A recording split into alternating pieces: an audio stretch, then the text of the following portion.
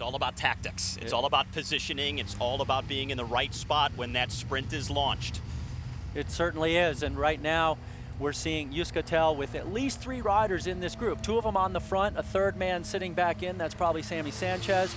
And now as they come into that final section, we have a Kastaparn rider attacking.